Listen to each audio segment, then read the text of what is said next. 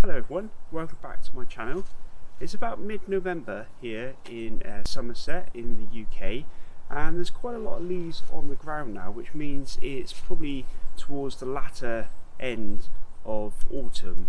And I've been meaning to get out just to see what the colours are kind of like at the moment. I haven't been that impressed with them this year in my part of the world, and I've been suffering a little bit with a bad back, so I haven't really had the impetus to get out and try and find what is out here. But I thought I'd make the effort today. The weather, it's not looking too good. As you can probably see in the video here, is quite a lot of kind of mist, which might make for some nice dramatic scenes if I can find them out here this morning. So I thought I'd just make a bit more of an effort and get out before they completely go this time of year, but hopefully you can still see, like in the background, there is still a little bit of colour out there to be found. So I've come out today to a place in Somerset called Montacute, and I could have started off by the iconic house, Montacute House, which you've probably seen countless times before, because it is kind of an iconic location, and I'll put some B-roll up now and you can see, and that's probably where I'm going to end up. But I thought, first of all, because it is kind of autumn colours at the moment still, I thought I'd just explore a couple of the outlying kind of woods in the area. So this wood is called Hedgecock Hill Woods, and I was really interested in coming to this woods because I did see some pictures online where there's been kind of old buildings from history which were in a kind of a state of decay. But I'll put some B-roll up now. I've been out now for about an hour and a half, and that aspect hasn't really kind of interested me because, as all things in the UK, as soon as vandals get hold of it, it kind of ruins it for everyone else. And as you can probably see, there's not really a lot left of those kind of structures. So that was a little bit disappointing this morning, but I've come back now. Like I said, I've been out for about an hour and a half before, just exploring the area so far, and this, where I'm filming this bit now, is definitely the most impressive. As you can probably see, as I mentioned earlier, there's still quite a bit of mist in the background, and that way as well, I'll put some B-roll up, is looking pretty impressive with some mighty tall trees. So fingers crossed, I might be able to find at least one decent composition today, but that's not really the aim today. I've got no expectations. I just thought I'd come out for a nice kind of walk to have a look at what colour is still out here, and if I find any good compositions, then that's great, but that's not kind of the point of today's trip. And it's nice just to get out. Like I said, I've been suffering with my back, so it's nice to try and get it moving again.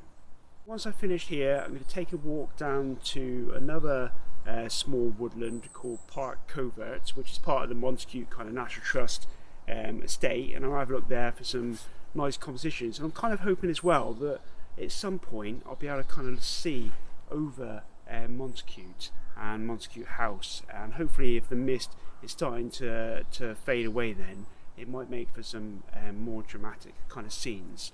But yeah, but as I said before, I've got no expectations. It's just nice to be out on this kind of misty morning. Yeah, so I'll carry on now and do a bit more exploring, and I will talk again when we go down to where you can see the iconic Montacute House, because it's definitely worth talking down there, and I'm sure there's going to be a couple of compositions down there because there's a lot of kind of ancient and veteran trees in this area. And if the mist sticks around as well when I get down there, it might make for some interesting compositions. So let's get going.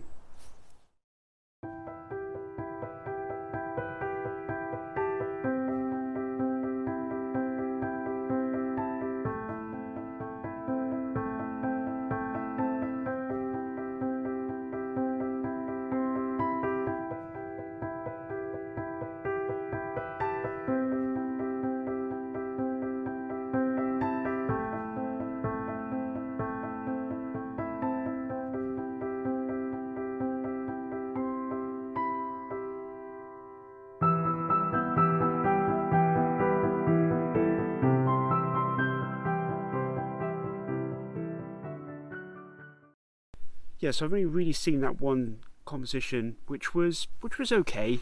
I think the mist obviously helped to kind of blend the background away, and I think that kind of wall, which was kind of partially kind of broken, helped to kind of lead the eye into the scene. So I hope that really worked out well. Yes, I'm not sure at this stage whether that would be a colour or a monochrome kind of composition, but obviously you've seen it now, so I wonder what I'll end up going for. Yeah, so the plan now is I'll put some more B-roll on as I head down into the kind of the Montacute Parkland. I've pretty much covered nearly 4 miles already this morning. I've been out for just over 2¼ hours, so yeah, it's pretty nice and quiet up here. It's very I think with the mist, everything feels so still. There's not really much of a wind. It's really quite nice. I can just kind of hear the distant drone of some roads in the distance, but other than that, it's really peaceful up here. Yeah, so I'll run some more B-roll, and then if I see any more compositions, I'll put them up. So I'll talk again down in front of Montacute House, and I'm kind of pausing a little bit because I almost kind of want the mist to lift a little bit now, and I'm not sure whether that's gonna happen, but I've got until 12 o'clock today, so hopefully by then the mist will start to lift, because else with Montacute House being sat right down in the kind of the valley, I'm not sure whether you'll see much of it. But anyway, see you in a bit.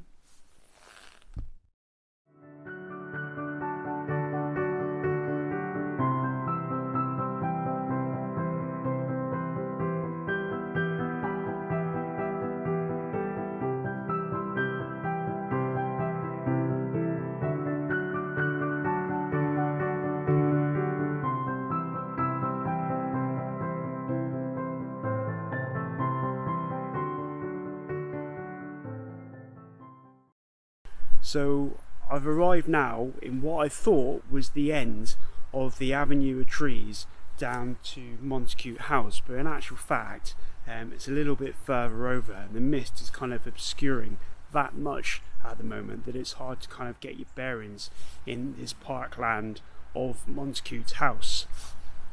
And for me, I think at the moment, you can probably tell from some of the B-roll, is almost a little bit too much fog coverage at the moment, because I like to get some details of the trees in a kind of a composition. I feel that if it's too misty and you don't kind of get much detail, it's a bit kind of mushy and a bit too ethereal kind of in that kind of composition.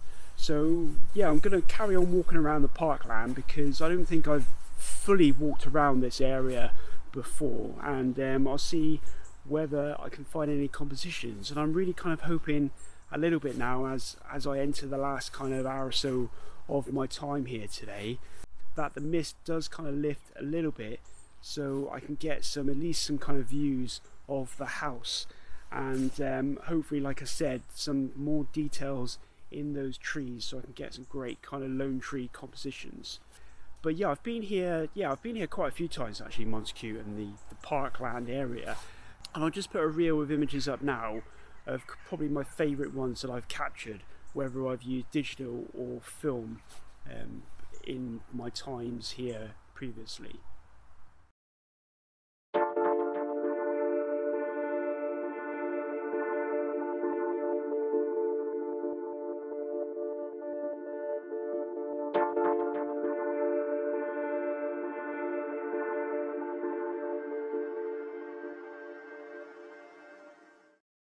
So yeah, so I'll crack on again now and see if I can find any more compositions.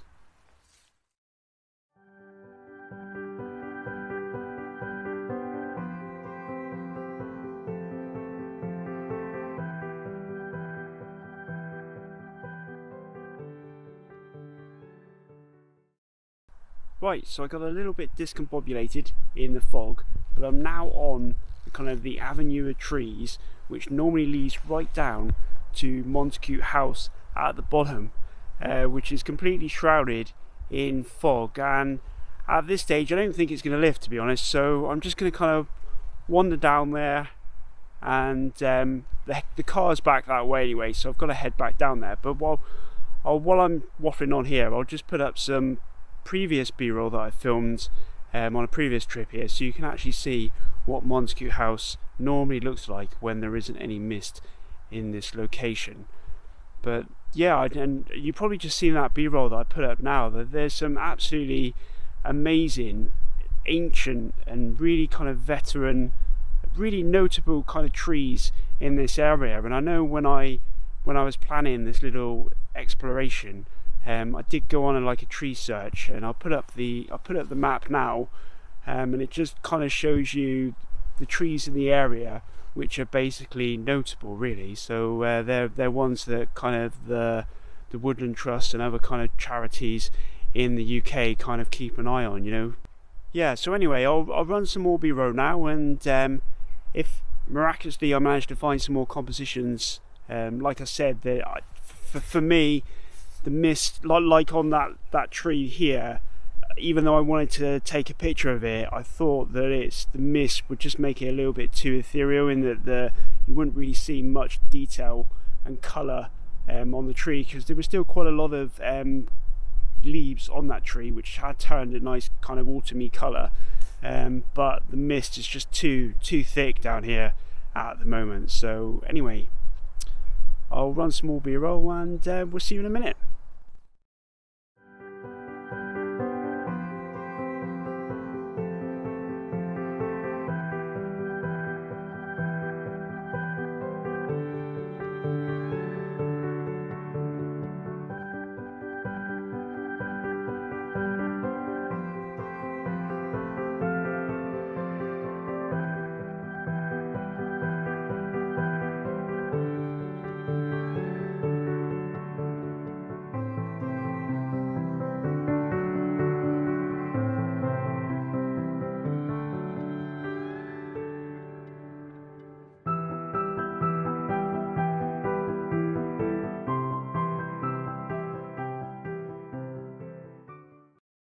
Right, so I think this is as good a place as any to kind of end this video, and I've done it in this amazing scene here. It's kind of like, I hope you can see it on the video, if not I'll put the b-roll up again now, of this kind of fallen tree, this giant tree, and it's almost, I'm hoping it's going to work alright with the kind of the misty tree in the background, and hopefully some of that kind of autumn colour as well in the backdrop.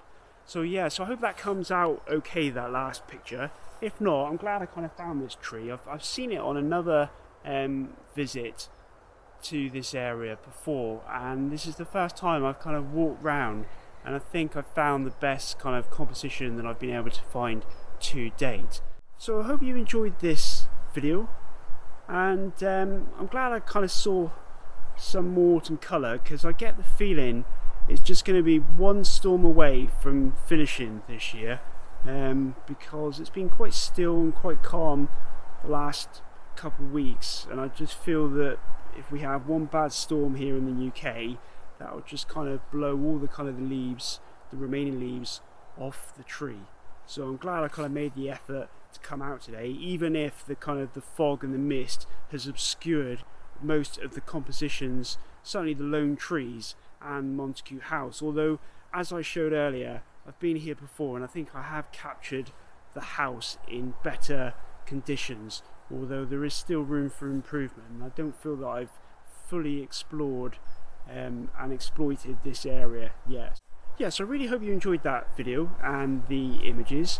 It was nice actually not to take too many. You know, sometimes on these trips I take too many images and it takes forever to process. So I'm glad I've kind of only really found 3 or 4 kind of compositions that I think have worked quite well considering the conditions today. So as always, feel free to add any comments in the box below. If you like this content that I'm producing, then give the video a thumbs up, and also subscribe if you'd like to see more content from me in the future. So thanks for watching, bye for now.